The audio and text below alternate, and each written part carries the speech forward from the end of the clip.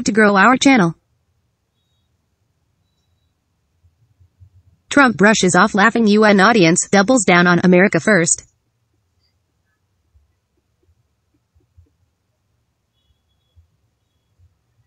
President Trump was met with awkward laughter from a UN General Assembly audience on Tuesday while boasting of successes under his administration.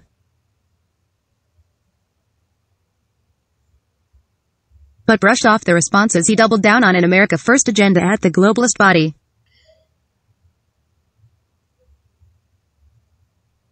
Trump prompted laughter and gasps from the audience when he claimed that in less than 2 years, my administration has accomplished more than almost any administration in the history of our country.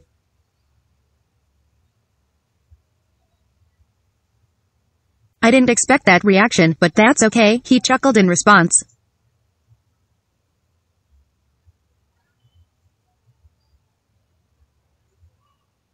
But as Trump stood in the symbolic heart of global governance, he espoused an unashamedly nationalist doctrine that underscored his administration's tensions with the UN.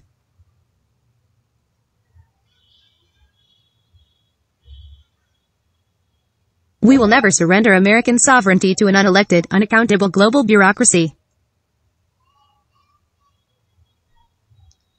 America is governed by Americans, he said. We reject the ideology of globalism, and we embrace the doctrine of patriotism.